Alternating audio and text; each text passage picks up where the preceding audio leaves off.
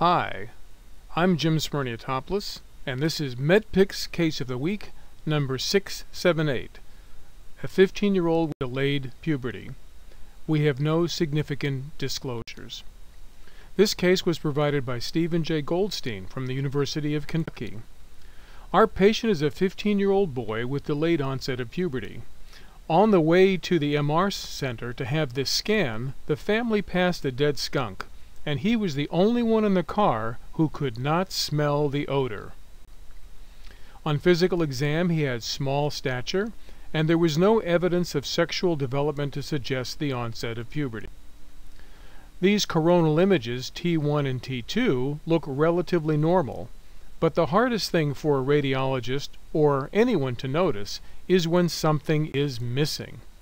So this patient with delayed puberty has some important structures that are missing from these scans. The olfactory bulbs are missing, and the straight sulcus is also missing.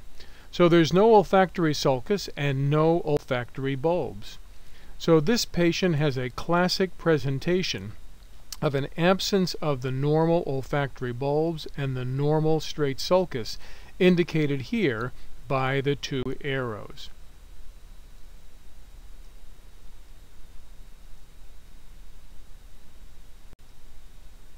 If we look at the base of the brain, the olfactory bulbs are relatively easy to identify. They lie between the most medial orbital frontal gyrus, also called the straight gyrus, separated from the medial orbital gyrus by the straight sulcus, oftentimes called the rectal sulcus, which you can see here outlined in yellow. So our patient has Kallman Syndrome. The diagnosis was based both on the MRI and the clinical presentation. Kallman Syndrome is one type of hypogonadotropic hypogonadism. I like to call it Kallman Syndrome, and I'll explain why at the very end. There are many different causes for hypogonadotropic hypogonadism. Kallman Syndrome is associated with absence of the olfactory nerves. Mobius syndrome includes paralysis of cranial nerves 6 and 7. Lawrence-Moon-Beetle syndrome has polydactyly and is autosomal recessive. Prader-Willi syndrome is associated with obesity, short stature, and small hands.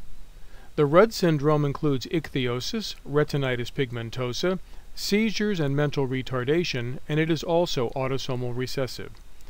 There are also some syndromes that associate cerebellar ataxia with hypogonadotropic hypogonadism. Kallman syndrome includes delayed or incomplete puberty, hypogonadotropic hypogonadism as measured by reduced levels of GnRH.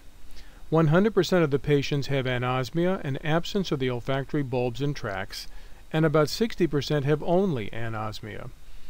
It is a male-predominant disorder of approximately 3 to 5 times because some patients have a sex-linked recessive gene causing the disorder.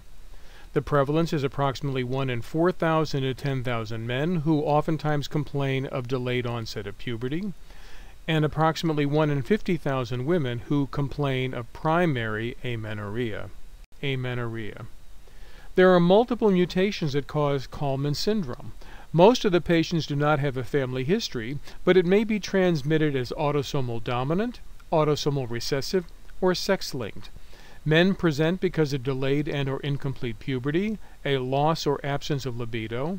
They will have low testosterone and normal to low levels of LH and FSH. About 1/3 of the patients will have one or both testes undescended, and about 5 to 10% of the patients will have a micropenis and or a hypoplastic scrotum. The disease is due to an embryologic failure. Normally, approximately 1 to 2,000 gonadotropin-secreting neurons arise in the nasal placoid, and they usually migrate along the olfactory axons to the hypothalamus. In Kallman's disease, they get stranded at the cribriform plate.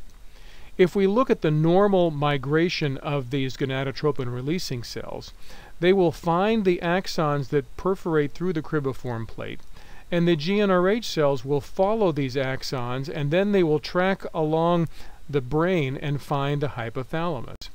However, in patients that have Kallman's disease, because of a genetic mutation, the olfactory nerves do not find their way through the cribriform plate, And the gonadotropin-releasing hormone cells also cannot find their way into the brain, and the olfactory bulbs are not present. The treatment for Kallman's disease is hormone replacement therapy, testosterone injection, androgel. The best treatment is pulsatile gonadotropin-releasing hormone injection, which can be done through a subcutaneous pump.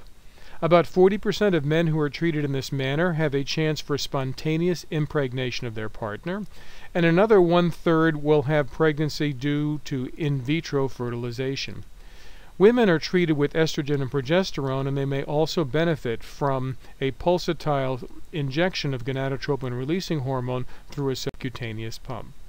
So this has been a case of Kallman syndrome, anosmic hypogonadotropic hypogonadism, which I like to call Kallman's syndrome because these patients have delayed or incomplete puberty, anosmia, decreased gonadotropin-releasing hormone, and male patients have small genitalia and low testosterone.